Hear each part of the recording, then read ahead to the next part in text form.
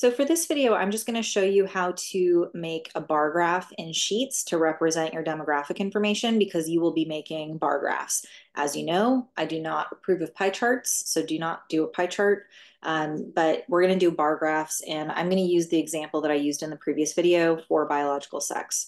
So if I want to create a bar graph, you can just go ahead and highlight the cells where you have the values that you'd like to create a bar graph for. So I'm going to just highlight male, female, missing, and N. You could do it as a percentage, so that's up to you if you'd like to instead use the percentage, but I'm going to go ahead and just use the numbers of individuals, and I've highlighted those.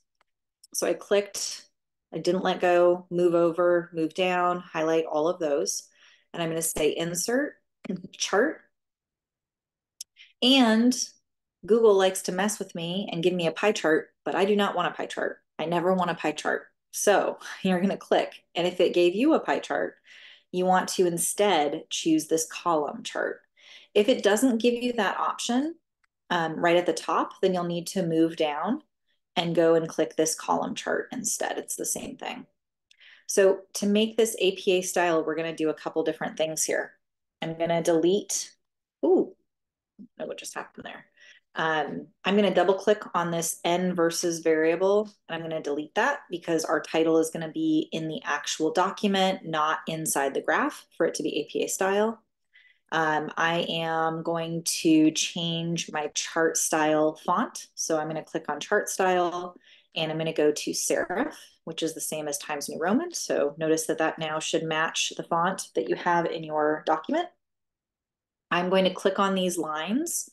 So when I click on them, it goes to the grid lines and ticks, and I'm going to click on major grid lines, and then I'm going to click on major ticks. So major grid lines should not be checked. Major ticks should be checked. And notice that that got rid of the lines, and I have a nice y-axis here. I'm going to go now to horizontal axis, and I'm going to click on major ticks, and it added this nice axis there for me. I'm going to change, I don't like these little ticks that are right there. So see where it says ticks position? I'm going to change it from cross to none, and that gets rid of those. And then I just have a few more things I need to do. So I need to change this N. And again, when I click on it, it goes directly to what I need to edit. So I'm going to say this is the number of respondents. You could also say frequency, number of participants, but we want to identify that this is the number of people who fall in these different categories.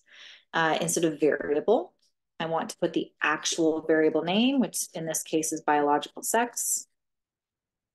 And there we go. This is mostly ready. You can keep the colors here. You could modify the colors. One other thing that you might want to do is in this customization chart editor, you can go to series and you can add data labels and see how it added numbers inside. I like to make the position outside end, and then I make the text color black. If you do want to change the colors of your columns, you can click on them. You can change the fill color to black or gray or whatever color you feel is appropriate. Don't make it too crazy. You want colors to be meaningful, which for this, we're not like focusing on a specific biological sex, so we wouldn't highlight with a different color necessarily, but we just want to create a nice clean chart. So here is a bar graph that is in APA style, and we can see that it represents the number of males, females, and individuals who did not list their biological sex. And that's it for this video.